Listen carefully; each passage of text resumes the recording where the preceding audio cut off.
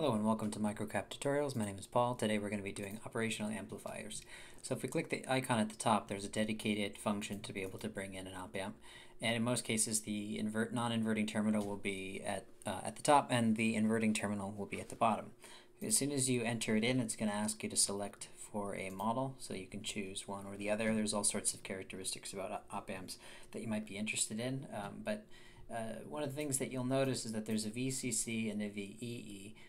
That comes from the original construction of the op amp being with bipolar junction transistors, and there was a common collector and then there was a common emitter, and that's where that nomenclature comes from. So as soon as we do that, Microcap decides that it wants to create power supplies for you. So if you go into this tab at the bottom, it's going to show you that it created a VC and a VE, and that those networks can be used for anything that you want to.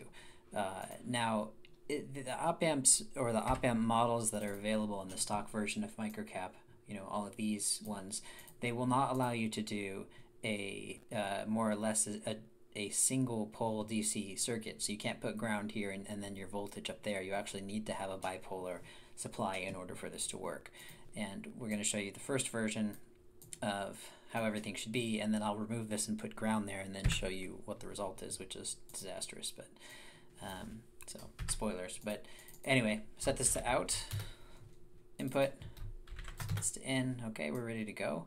We just need some kind of source. So we're gonna go into our voltage sources. Let's click here. It's kind of the shorthand version. Sine source connected.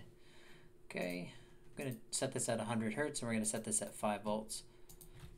And then now all we need to do is add a ground to the source, and then we should be ready to go. Now our expectations are that the output should mimic the input with only a small amount of delay or latency added, because this has to propagate. There has to be some sort of wave propagation through the device as it's holding everything constant the way that an operational amplifier should. There are certain things about the op amp that have to be true, kind of the golden rules of op amps.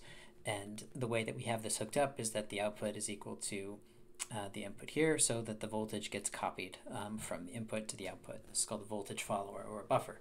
So we would expect that the signal here is 5 volts, 5 volts above the origin and 5 volts below the origin, and then we can expect the exact same output. So let's run it in, out on different plots, and press OK.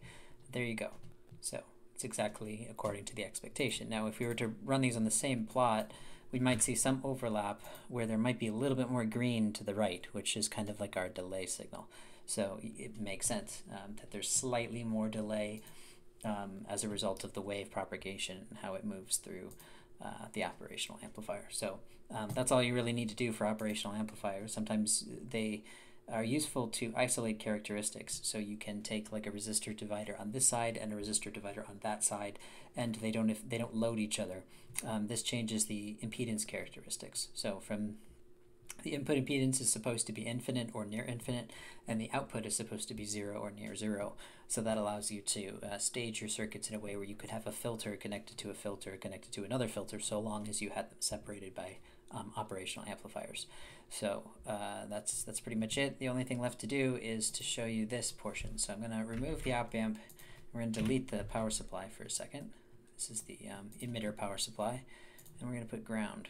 I'm going to put it down here. That way we can wire up to it. Okay, so you can buy devices that will do this, and I've used a lot of these kinds of devices. They're not hard to find or to use, but this one in particular, all of the models that you have available in your stock package of Microcap will not allow you to do this. So let's run the analysis and see what happens. So, oh, okay, all right, yep, obvious issues with the fact that it's copying the waveform here, but then it's failing at the lower portions of it, which is what you would expect for something like this. So just make sure that when you're putting these op amps that you put in that secondary supply. And if this is part of a circuit that doesn't have a negative potential, you're going to have to mark that or annotate that so that you can draw the correct conclusions from your simulation in how they deviate from real world conditions. So that's about it for now. Thanks for watching, and I will see you next time.